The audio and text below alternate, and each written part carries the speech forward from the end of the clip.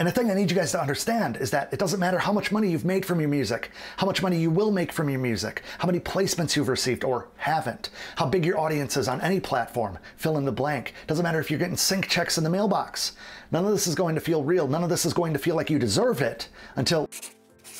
What's going on, guys? Adam Ivy, sellmusic.com. I'm here to help you go further, faster in your music career by sharing proven marketing techniques and strategies to help transform that passion for making music into a legitimate business that's going to provide you with freedom and fulfillment. Two of the most important things in life in general, if you ask me. Now, first and foremost, I'll address the elephant in the room, per se, and that's the fact of the matter that I'm at my parents' house up here in central Wisconsin shooting this video in front of a kitchen window because I don't have any good lighting.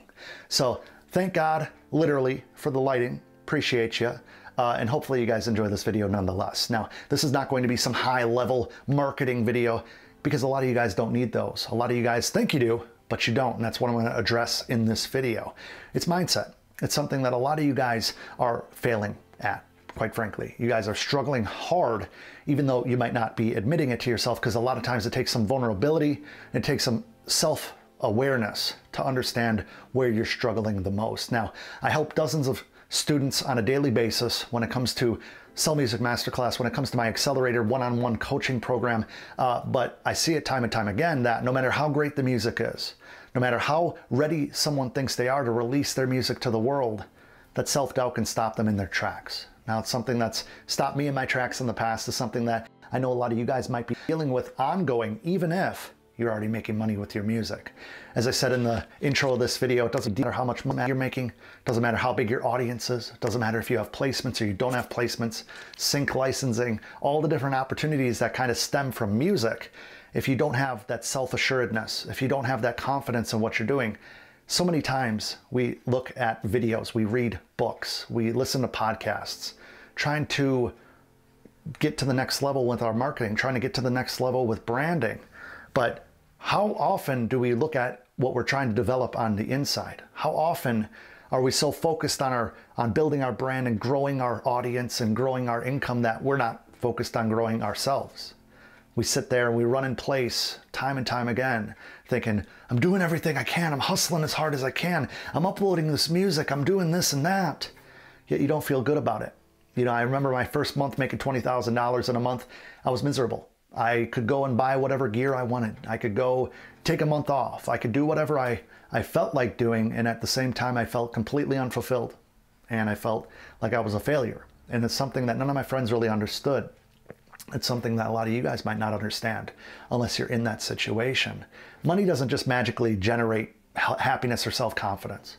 So many people that are actors, professional athletes, musicians, right? Producers, artists, singers, songwriters, they have some level of success after doing it for a long time, but they still don't know when their run is going to end. Every day, they're paranoid. Every day, they feel like it might be done. My run was good, and it might be done.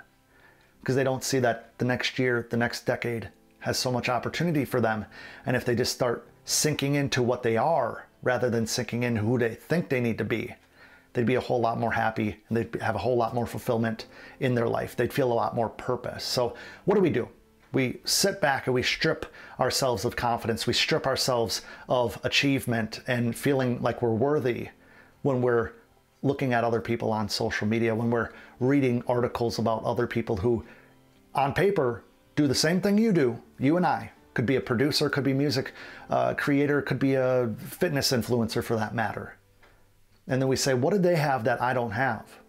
What lucky break did they get that I'm never going to get? And that's something that's very damaging and toxic to our mental space. When we need to focus our time on ourselves, it's so hard to, because it's like, you know, talking to myself here, Adam, like I know that you can go, you know, meditate. I know you could find a mentor, you could find a coach, somebody to really help you get there. But that's going to take investment of time. That's going to take an investment in money. Instead, let's just spend time making more beats. Let's spend more time doing the same. But we never phrase it that way. It's, oh, things will get better. Because mental health, mental clarity, having that purpose and that fulfillment within your life is just like an abusive relationship. If you normalize abuse, if you normalize not treating yourself correctly, then that's going to be your life. if you take time to really reflect and be self-aware of the holes that are in your life, the things that you're not happy with, and then take time, take money, take effort, whatever resources is really the word I'm looking for, to fix yourself, to improve, to get stronger. No different than going to the gym. If you're overweight, if you're underweight, if you're not strong enough, if you're too bulky and you want to just slim up a little bit, you go to the gym, you get on a healthy diet, you get a personal trainer to help you get there. It's the same with your mental. It's the same with that self-confidence. So many times we look at what other people are saying on our videos. I do it too. Guilty as charged. I read through each one of your comments, try to respond as much as I can. I read the DMs. I read the comments on my Instagram. I read those emails. And a lot of times they stop me dead in my tracks. Recently, I had a comment, I'm not gonna say what it was, but it was about my growth on YouTube. You know, and well, I just said what it was about, but I'm not gonna say who it was from or anything. This is a troll trying to get underneath my skin, trying to make me feel like I don't belong, trying to make me feel like I'm not worthy of my audience, like I'm not worthy of having a voice. But if you have a voice, if you have a good message, if you have value to give to your audience, if you have value to give to the world, such as music, such as your songwriting, beats, everything that's under the umbrella of music. If you're an awesome guitar player like my bro Jay, shout out to Jay. You have something to give, and you can't let anybody take that away from you. You can't let self-doubt stop you from sharing your gifts. You have to put it out there. Every time somebody asks me, Adam, how do you get good at YouTube? You're so natural on camera. Go look at my old videos. That's why I keep them up on YouTube for the most part. I took down some over time that just didn't align with who I am now. But I keep my oldest videos up there just so you could see that I wasn't always polished. And in fact, today I look at my videos, and from the self-doubt that we're speaking about in this video, a lot of times when I do videos, I'm just like there. I'll pick that apart. Oh, I stuttered there. I should have started over. But you guys don't want to see that. You want the real me. And so I give you the real me over my idea of perfection. That's what you have to do for your audience. You have to give your audience what they need, what they want, rather than what you think they want. If you have 15 videos that you shot in the last 2 weeks, you're going to get over being on camera a whole lot faster than 15 videos over the course of 5 years. That's something that you need to understand. Self-doubt has to be disproven. If somebody came up to you and said, Adam, there's a monster under my bed. Oh, there's a monster under my bed. As a child, being afraid of something that they don't know, something that they think is real, you can go in there and say, hey, look, turning all the lights on, I'll flip your bed over. There's no fucking monster under your bed. And I'm going to be here to protect you if there was a monster. You got to be the same type of person for yourself. Nobody's going to listen to my music. I'm never going to make it. I hate my voice. I hate the way I look on camera. You're not going to be able to prove to the world that you're worthy until you can prove to yourself that you're worthy.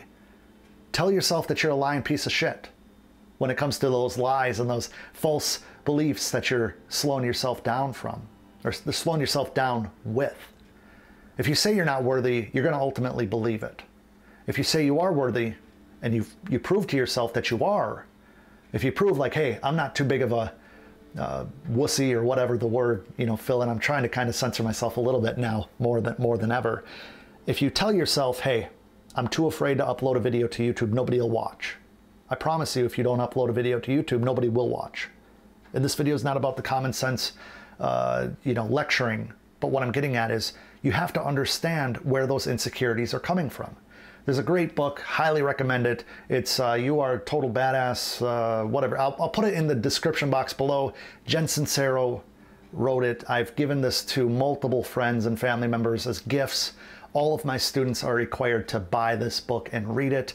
I'll have a link in the description box below. You can also go and listen to it on Audible. Highly recommend it. Just go to audibletrial.com/Adam Ivy for a free membership. Get that book for free. And if you don't want any other books, cancel the membership. No money out of pocket.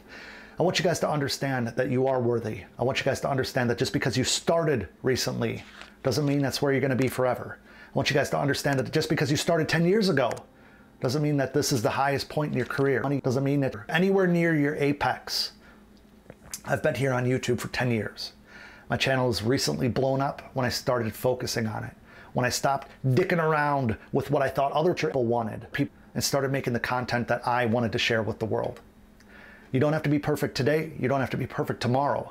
But if you do it over and over and over again, you're going to be perfectly happy in the life that you end up with. And one other thing, guys, as I mentioned earlier in this video, if you've listened to a podcast, if you've read a couple books already, if you find yourself aimlessly watching YouTube videos and still not being able to find a footing, not being able to find your voice, that confidence, that fulfillment in what you're doing, finding a mentor, finding a coach, finding somebody to be on your hip at all times to help you, guide you through those obstacles, guide you through those mental boundaries that you set for yourself, it could absolutely be transformative and very beneficial to you. And I've seen it time and time again. That's why I offer a free call. I'll have it somewhere up on the screen, or just go to adamivymentorship.com to apply, and let's get you on the right track. I offer a private, invite-only mentorship program, as well as some strategy calls and stuff like that. No obligation, don't need a credit card, don't need money from you guys, just apply somewhere on the screen.